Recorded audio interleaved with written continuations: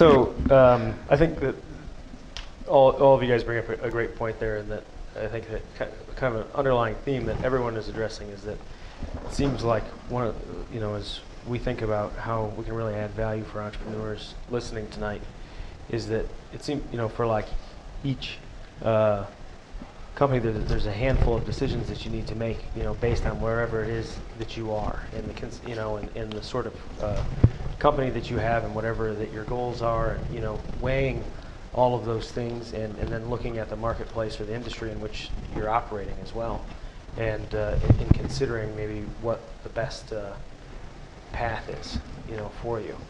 And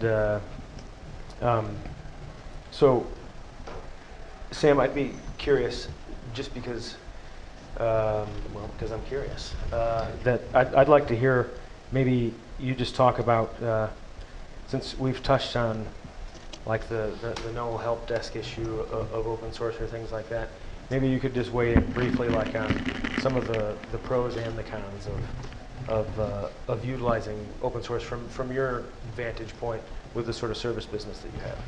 Yeah, I'll go back to the coin example because it's just the most recent. Someone else contributed code and wanted to help out, but they were actually just trying to steal coin.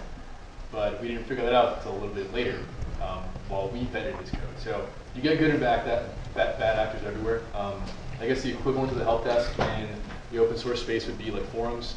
One of my engineers fundamentally believes that if you don't know how to code in 15 years, you're going to be on food stamps.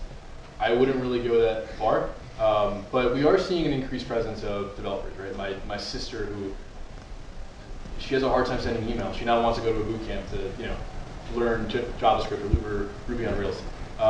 So I don't know if that's indicative of like a more open source community in general. I'm not entirely sure, but I've experienced its utility firsthand.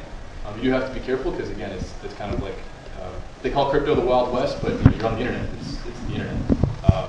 So you do have to tread cautiously, but yeah, I think it's incredibly useful to kind of take the MVP model of this is what I have, iterate, this is what I have, iterate again and again. Have people, normally you have your users break it, but you could really just have developers break it if you have open source code. So one point that brings up, and maybe it comes up later, is mission critical systems and open source tend to be at odds. Like anything that utilizes open source in a mission critical application, whether it's automotive, aerospace, defense, healthcare, financial, usually you take an open source thing and you clean it all up and you fix all the stuff and you do formal methods around it to the point that the thing at the end is effectively proprietary, and it's not intentionally so. It's just that you need a very clean environment to operate certain types of things. And so I think that is one of the challenges that open source faces, and there are a number of like DARPA programs right now around trying to make that cleaner, particularly around reusable hardware, electrical IP cores. But it's just it's great to see the iterative breaking and bug bounty type things, but how does that work when if we release something and it doesn't work, someone dies?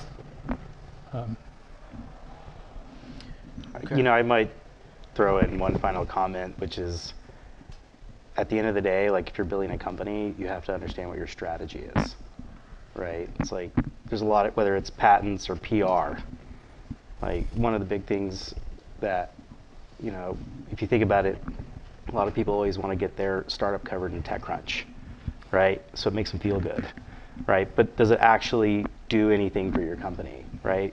No, generally not.